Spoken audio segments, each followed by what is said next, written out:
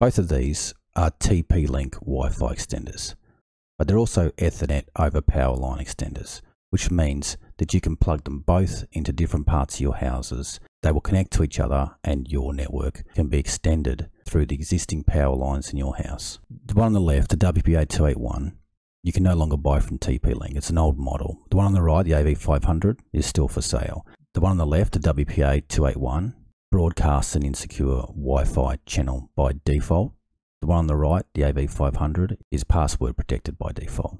You can find the password on the back, down here under wireless password. It's hard to read, but it's there. So what I'm going to do is factory reset both of these, show you how to secure the WPA281 on the left, connect them both into this configuration. They will both be broadcasting a Wi-Fi signal so that we can connect to them, whether we're in room 1 or room 2. The first one, the older WPA281, I'll connect directly to my router, my broadband router. The second one, the AV500, I'll place in a different part of my house and I can connect my mobile phones or my computer directly to it using a cable or Wi-Fi. I'll configure them both to broadcast the same SSID with the same password so that my Wi-Fi connectivity will be seamless no matter where I am in the house. So the first thing I'll do is plug the WPA281 in and factory reset that. Okay, so plugged in and it's powering up. Okay, so the first light, that just indicates that it has power. It's not flashing, so that means it's good. The second one, which will switch off in a second, indicates whether there's a power line circuit between the two devices. There isn't one, so the light has switched off. The third one is whether or not we're connected to Ethernet, which I'll do in a moment, and that is the button for the WPS or the Wi-Fi signal. And that indicates that it's on and there's an SSID being broadcast that we can connect to. I'm not going to connect to it right now, but just to show you, this is my mobile phone, and down here we can see TP-Link 485308. That's the Wi-Fi SSID being broadcast here by this TP-Link. WPA281 on the left.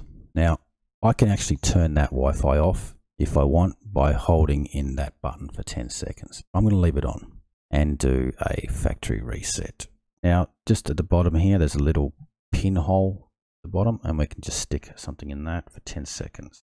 1 cat and dog, 2 cat and dog, 3 cat and dog, 4 cat and dog, 5 cat and dog, 6 cat and dog, 7 cat and dog, 8 cat and dog, 9. There we go. Until the top light switches off. Now, this is factory resetting. That's good now. Now, what I'm going to do is plug my router cable straight into it, just like what's happening in this section on the left. Excellent. Okay, so like I said at the beginning of the video, the signal broadcast by this TP-Link on the left is not secure by default. Okay, so TP-Link there, we're not secure by default. So what we need to do is log into it and set a password on it. So that's what I'm going to do. I'm going to connect to it using my mobile phone. All right. Now up here, unsecured network. So if I open up a browser and go to 192.168.1.1, I'm asked for a username and password. It's admin. So ADMIN, login. Right. If we go down to wireless, down here, wireless security, scroll down, select that one, WPA2 PSK, enter a password. For the purposes of the video, I'm going to keep it really simple. Done. You can use the same password for your existing router if you like. Press save. Okay, it says we need to reboot the device. I'll do that in a moment.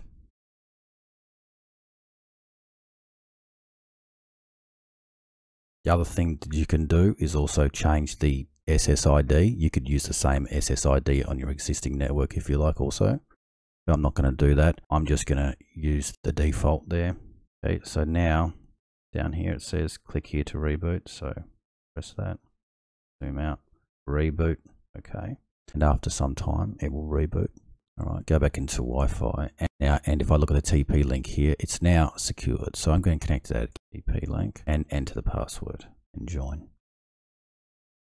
Now I'm going to plug in this one, which will eventually be used in a different part of the house. Right now I'm just plugging into the same power supply right next to it for the purpose of this video, but this is not advised, since they're too close together and also there's a chance of reduced quality. So same thing, I'm going to factory reset the one on the right, the AV500. Down here has a little pinhole. 1 cat and dog, 2 cat and dog, 3 cat and dog, 4 cat and dog, 5 cat and dog, 6 cat and dog, 7 cat and dog, 8. Well, 10 seconds as well. And we'll notice that down here there's a new TP-Link signal being broadcast, 5A34EC. That's the Wi-Fi signal, which is also secured, being broadcast from the TP-Link AV500 on the right. They're both broadcasting different SSIDs. The one on the right by default is secure already.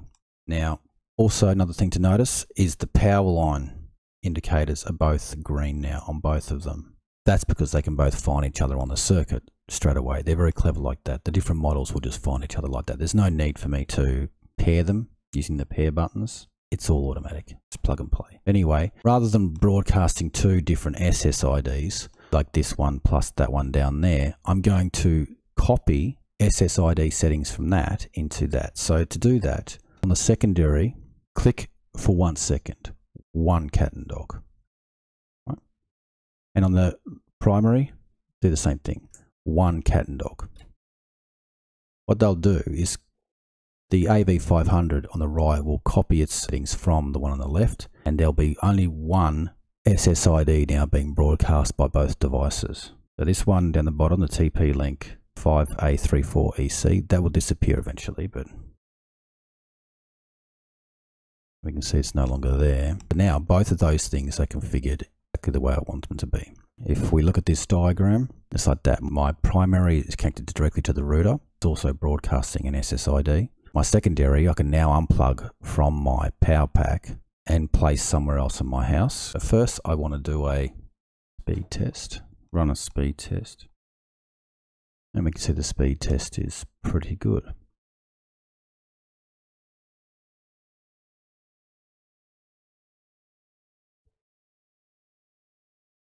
Excellent.